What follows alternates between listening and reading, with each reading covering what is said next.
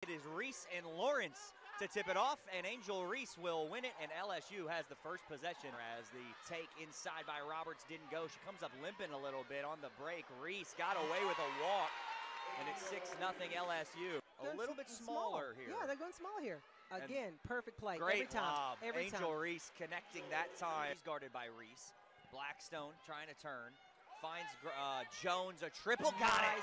Oh, that's Hammond again, excuse me. In a very great atmosphere. Inside it goes, outside now, and they're swinging around. Poa, a three, got it. And the lead's back to 11. Intercepts and reads perfectly. Up ahead it goes, looking for Reese.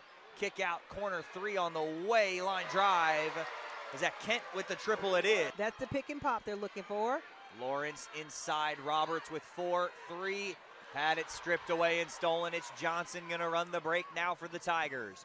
Gets into the middle of the paint on Lawrence and banked it home. Couldn't hit, hesitated a little bit. You know what?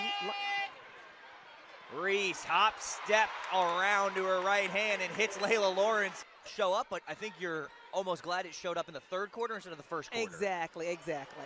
And Johnson almost got the up and under, and now the big roll from Del Rosario. Coppin will have a shorter Christmas holiday. They're back in action down in Durham to take on the Blue Devils and Carol Lawson on the 28th as LSU victorious 80-48 here on the road. And Angel Reese homecoming